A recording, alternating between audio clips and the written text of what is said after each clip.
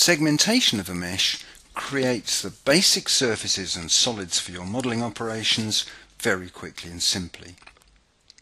By scanning the model and identifying regions that can be fitted with planes, cylinders and other types of primitive, PowerShape makes this very simple indeed. You can scan for just selected types, for example planes and cylinders.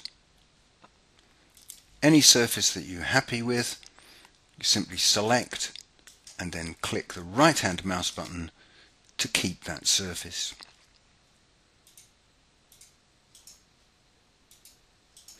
You can also run in manual mode. Switch to manual and then you can decide for yourself which is the best primitive to fit that particular region.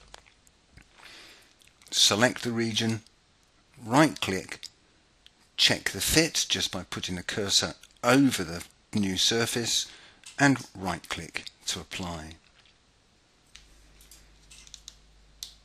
You can even fit disconnected regions, so I'm going to fit a single planar surface to these two side walls.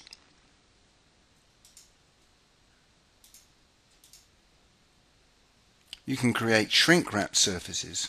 Simply adjust the set angle until you have covered the area and get the surface that you want.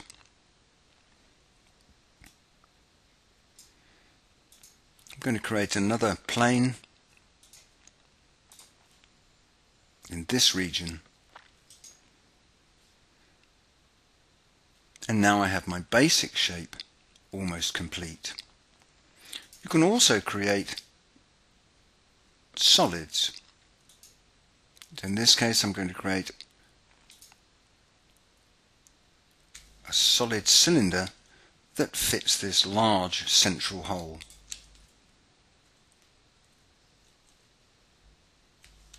Simply select sufficient regions of the triangle to be able to create the fitted cylinder. You can use any of the selection tools. So for example, we can identify a region simply by sketching around it and then say to PowerShape that this region I want to be a sphere. Again, right click to preview and right click to finish.